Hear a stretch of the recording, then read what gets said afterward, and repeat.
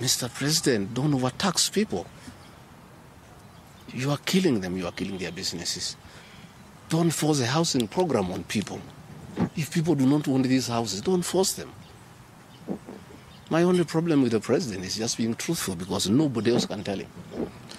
The framers of the 2010 Constitution wanted a deputy president who is elected as a buffer who can stand for the people. The charity we are being treated for, too, is get rid of an elected deputy president and appoint a control freak. A fellow you appoint who cannot ask a question, who cannot say anything. And I'm sure if they succeed, he'll be asked to sign an undated resignation letter so that in case he starts asking questions, he can just be told to resign. But the framers of the 2010 Constitution were very clear in their mind why they wanted a deputy president who is elected.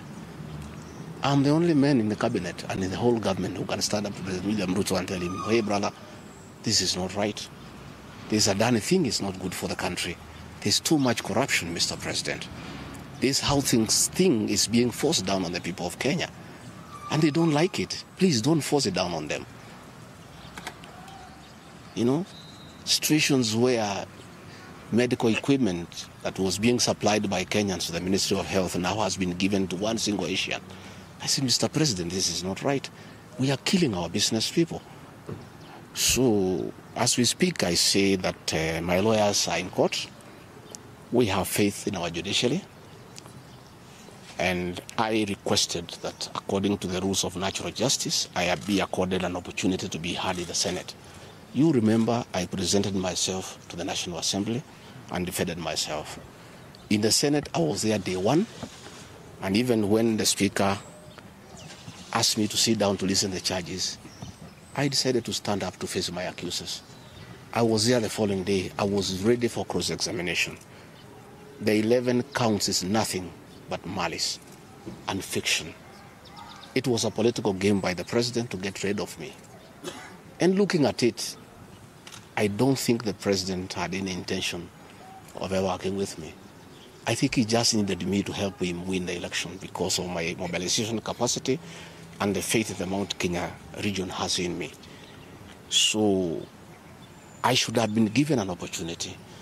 I have asked my lawyers and they have told me the motion was not time-bound. What is time-bound is a select committee that should work for 10 days and then report to plenary. That committee was never constituted. So this matter should have continued and waited for me. I was ready for cross-examination so that I answer those 11 counts one by one, and I'm sure had I been given that opportunity, I would have persuaded the senators otherwise. I was not given that opportunity.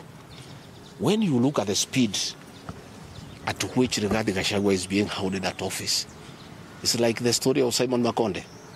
You remember that story? One who died, who was born on Monday and by Sunday was buried. The kind of efficiency that has been exhibited in holding Gachagua out of office, if this efficiency was being exhibited in the management of the affairs of this country, Kenyans would be very happy. What is the hurry? The framers of the Constitution gave the president 14 days to look for somebody to replace the deputy president. It gave Parliament another 60 days. That's a total of 74 days. Why is a job that was prescribed by the framers of the Constitution to be done within 74 days is being done in half a day? You must ask yourself that question. I think it's being hurried to circumvent justice to avoid the courts of law from interrogating this matter and making a decision. The courts told us they don't want to interfere with the process, to let the parliamentary process get finished and then go to them. We have gone to them now. It's over. The courts will interrogate the process and make a determination. But I ask, let the president obey court orders. Through a court order, Gachagua is deputy president. Why doesn't he have cars? Why doesn't he have security? Why has his office been made dysfunctional? I think it's very important. But finally, I want to tell the people of Kenya that I don't feel safe And for the first time, let me say that on 30th of August in Kisumu, undercover security agents entered my room in Kisumu and bagged it. And one of them tried to poison my food. But we detected it, and we were able to escape the scheme. I was supposed to be killed through poisoning. On 3rd of September,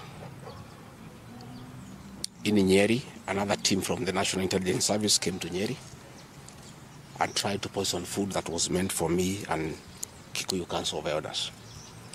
I did report this matter to the National Intelligence Service, and the officers who were assigned to my office, I asked them to leave because I felt I was not safe. After the 2 attempts to assassinate me through food poisoning failed, it is when this impeachment motion was hatched. When my security was withdrawn here, officers from the National Intelligence Service have been hovering in every room, in every compound here, to an extent that I had to call my wife and my children to come and stay in my room, just in case they get entry to my room or compromise the people who are treating me. So, regarding Gachagua and his family, feel very exposed because these people have tried to kill us before. They have now tried to get us out of office. So I asked President William Ruto, my brother, I helped you to be president. Leave me alone. Leave my children alone. Do whatever you want, but let me live. Let me look after my children. You can do whatever you want with the country, but allow me to live. Because I was there for you when you needed somebody to be there for you. When you were in trouble and you needed a man who could stand with you, I stood with you, with my family. You have paid us in kind.